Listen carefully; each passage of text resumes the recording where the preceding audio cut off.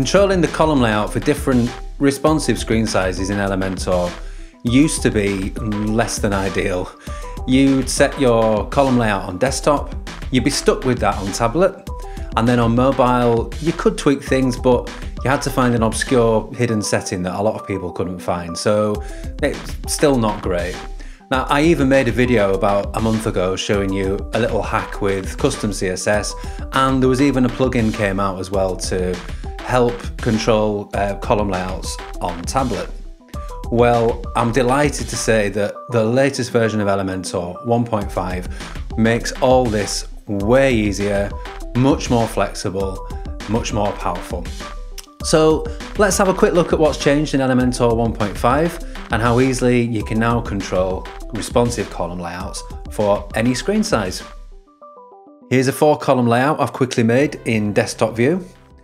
So now let's drop to tablet mode using the responsive menu down here. So that's still 4 columns.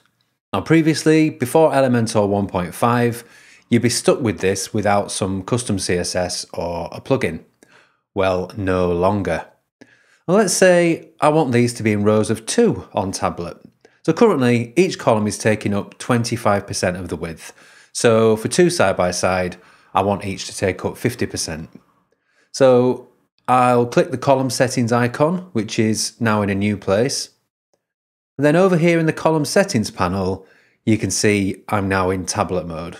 And now you can just type in the column width percentage here. So I'll type 50%.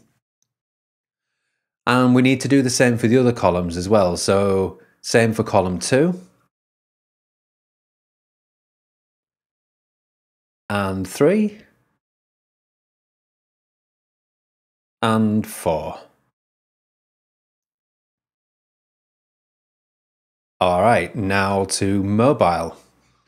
And I mean, they're okay in 1 column, but just let's say I wanted maybe the first 2 to be full width, but I wanted the last 2 sat side by side. It's very easy, so I'll leave the first 2 as they are, scroll down to the 3rd column, click the column settings, and we're in mobile view now if you notice here with the icon. So I'll type 50% here. And then same for the last column. Let's type 50%. And just for a last bit of tidying up, let's hide this text widget on mobile only for these 2 final columns that are side by side. So we're still in mobile preview mode, so I'll click on the text widget to edit it. To hide a widget on different screen sizes, you go in the widget settings, we come over to advanced and down to responsive and select hide on mobile. Now, nothing happens to the preview here when you're in editing mode, but that's okay. I'll just do the same for the last column.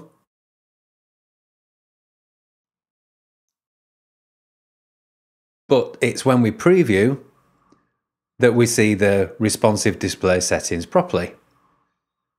Okay, well, that was just a quick overview of how to edit responsive column layouts in the new Elementor 1.5. Way easier than before, far more flexible and very powerful. Have fun! To keep up to date with all my new training videos for non-coder designers, subscribe to my YouTube channel and do me a favour by liking the video and dropping me a comment below. My email subscribers get all my very best exclusive stuff, so hop over to designbuildweb.co/mybeststuff to sign up. Thanks very much.